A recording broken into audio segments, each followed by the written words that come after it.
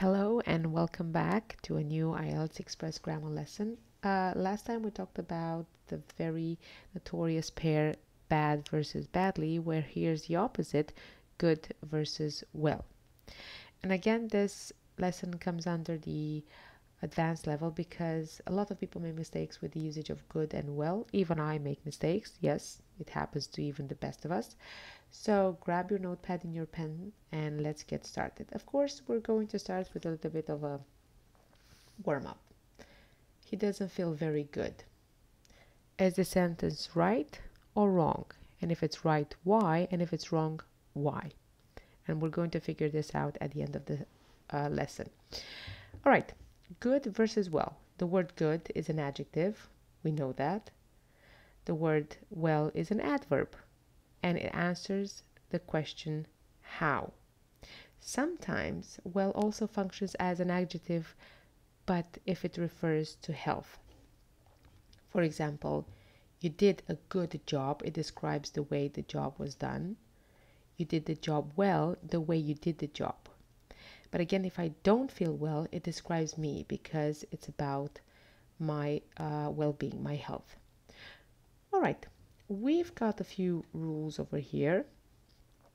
Yeah, so we're going to take them bit by bit. Rule number 1, whenever we use these words with the 4 senses, look, smell, taste, feel, we have to think whether these words are being used, again, like in the previous lesson, actively, to decide whether to follow them with good or well. And again, here is always used actively. And the first one, you smell good today. Yeah, because good describes you and not how you sniff with your nose. The second one, you smell well for someone with a cold, like me. So you are smelling, you're sniffing actively with your nose here to use the adverb. Or she looks good for a 75-year-old grandmother. Yeah, she's not looking actively with her eyes, so we need to use the adjective over here. Okay, the next rule, rule number 2, when we refer to health, always use well. I don't feel well today, or you don't look well, because it refers to the way you look in from a healthy point of view.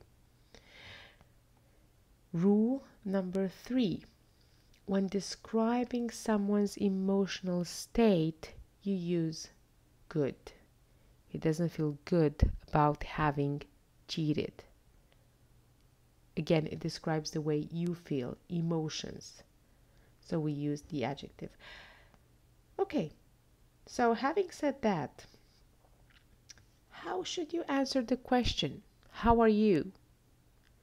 Now, if you think someone is asking about your physical well-being, you should answer, I feel well, or I don't feel well. But if someone is asking you about your emotional state, you should say, I feel good, or I don't feel good. And maybe next time I should have a grammar lesson on the differences between good, well, or fine. Yeah, whenever friends ask you, how are you? Good, well, or fine? And we're going to talk about this. Well, in the meantime, we have reached the end of the lesson. I told you power up lesson, express lesson, and I've got a little bit of a quiz for you. 2 minutes, 5 sentences. I would like you to look at them very carefully. If you have taken notes while during the lesson, then you should know exactly what you should be doing. Okay? 2 minutes. Here we go.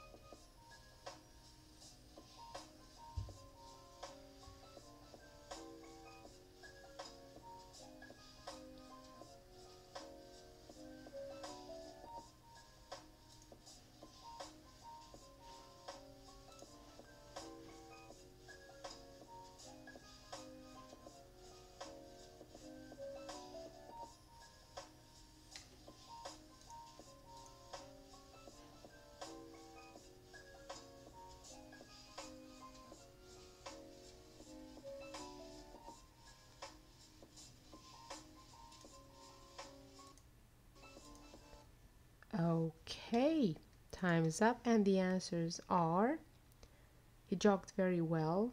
How did she jog well? I had a good time yesterday. Describes the way you feel. Yeah.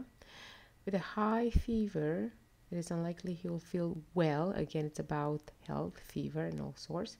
Those glasses look good on you. Again, it shows the way you look, describes your appearance. Either day works well for me to look at the apartment. Okay, it works well. Yeah, how does it feel? So to say, just well. And that's it. That was your lesson for today. Thank you very much for having me. If you have liked it, don't forget to hit that like button, and you can also help me up by hitting that subscribe and sharing this lesson with other people who need help. As I said, badly, good and well are quite tricky, even with the most proficient students. That will be all from me. Thank you very much for watching. See you on my socials and on our next lesson. Bye bye.